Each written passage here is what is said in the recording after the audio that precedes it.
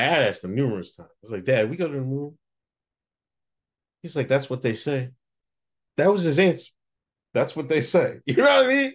Like, and then the JFK thing, like, they shoot JFK? And then he went on a story. He was like, yo, they got these sharpshooters to recreate the shot. None of them can do it. Like, he wouldn't tell me what he thought, but he expressed doubt. So I've had doubt in certain things, since I was a kid. But we live in a land where expressing these ideas will get you, like, I don't know, looked at crazy. At At the worst, least. yeah, at the very least, that's um, I don't know. I mean, I mean, it's more helpful now in the internet era because you're going to be able to find people, like-minded people.